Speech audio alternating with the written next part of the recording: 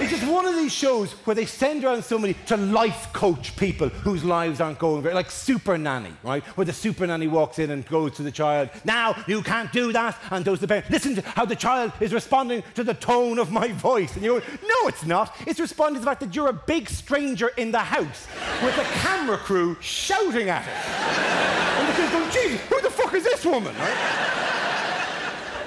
Or that one on Channel 4, that hideous wench, that cow, McKeith. Are you familiar with You Are What You Eat, my friend? It's an incredible television show, hosted by a whiny, naggy, bony seed pimp bitch.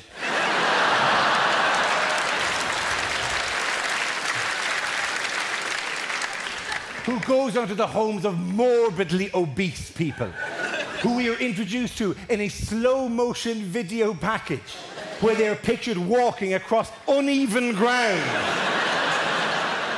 or on a rope ladder of some description.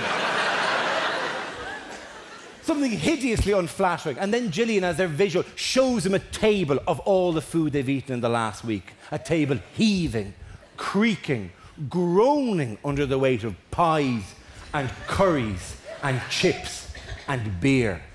And Gillian points to the table and goes, look at it! Look at it!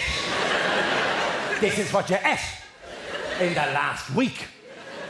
And the fat person looks at it, and their face is a mixture of pride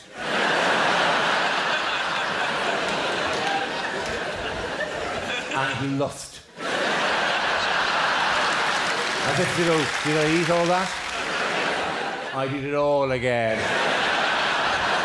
But they don't get to eat that. They get the next week's table, which is an empty table with an apple sitting in the middle of it. And they don't even get the apple. They get to jump at the apple, and it's lifted slightly above them. Ah, give us the apple, you one.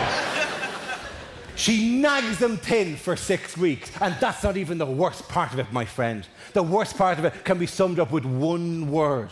What is that worst part of that show? The poo!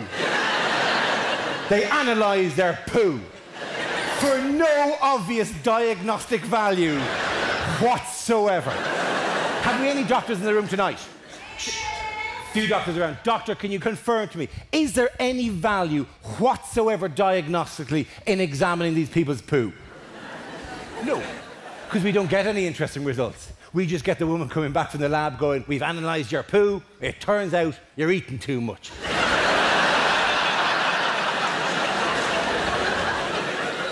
And then she hides in their fridge for 6 weeks, and every time they want a snack, she comes out with icicles on her nose going, nah, you can't have a snack, close the door. The bit that irritates me about is the bullshit science that she comes up with, though, because whatever there is a science to nutrition, there is technical information about you that needs to be get across. She just makes stuff up, I think. She just does some stuff about different vibrational energies for food and food of different colours and all this yada yada. She might as well just say eat broccoli, because in broccoli there live imps that will climb out of the broccoli at night and mine the fat off your arse.